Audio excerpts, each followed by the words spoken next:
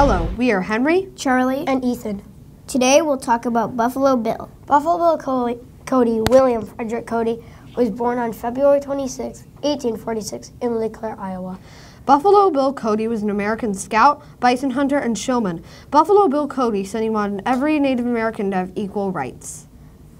In his count, he killed 4,280 buffalo in 18 months. The Buffalo Bills football team is named after Buffalo Bill Cody. We connect Buffalo Bill Cody with Rochester because he was a resident of Rochester for 2 years.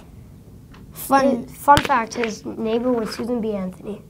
Buffalo Bill's show partner was dentist and exhibition shooter Dr. W.F. Carver. Cody and Carver took the show subtitled Rocky Mountains and Prairie Exhibition across the country to popular acclaim and favorable reviews, launching a genre of outdoor entertainment that thrived for 30 years. He passed away on January 10, 1917 in Denver, Colorado. See you next time on Channel 12.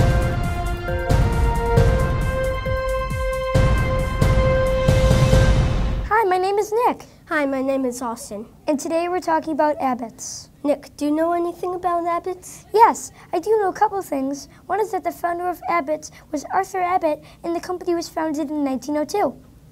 Do you know anything else about Abbott's? Yes, I know the company has grown a lot and has expanded all over the continent. Last year, the company had at least 240 million customers.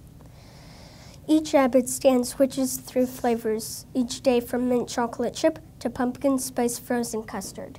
A couple of words to describe Abbott's is smooth, rich, creamy, velvety, and gourmet tasty, and don't forget dense.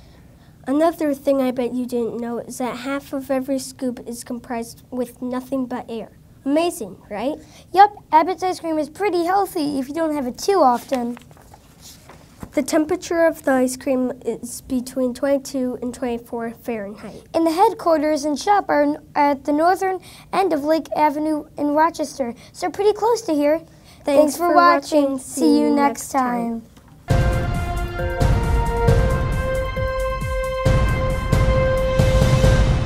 Hello, my name is Jasper Weigel. And I am Trevor Nolan. Today we are going to share about the history of the Erie Canal in Rochester. The Erie Canal was an 8-year effort. The canal was planned by DeWitt Clinton. The creation of the canal started in 1817 and ended in 1825. The canal was enlarged between 1836 and 1862. The Erie Canal runs from Albany to Buffalo and intersects with the Genesee River. At one point over time, 50,000 people depended on the Erie Canal for their livelihood. Tens of thousands of workers used hand tools to build the Erie Canal. The Erie Canal is one of the longest artificial waterways, an outstanding 363 miles. The Erie Canal is important to the state of New York. And it was also very important to the history of Rochester. It turned Rochester from a small town into a big city. Those were just a few facts about the Erie Canal. Goodbye.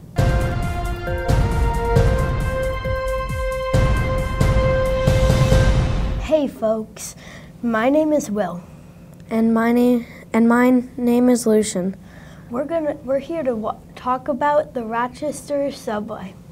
The Rochester Industrial and Rapid Transit Railway, more commonly known as the Rochester Subway, was a light rail and rapid transit line in the city of Rochester, New York from 1927 to 1956. The subway was constructed in the bed of the old Erie Canal, which allowed the route to be grade separated for its entire length. 2 miles, 3.2 kilometers, of the route through downtown was the subway. The Rochester subway was designed to funnel interurban traffic off of city streets and to facilitate freight interchange between the railroads. The line was operated on a contract basis by New York State Railways until Rochester Transit Corporation, RTC, took over in 1938. The last day of passenger service was June 30th, 1956.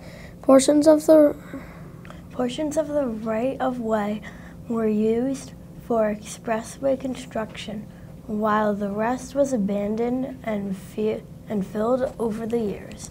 The largest remaining section of a stretch of underground tunnel under Broad Street from Exchange Street to the intersection of Court Street and South Avenue. Bye. Bye.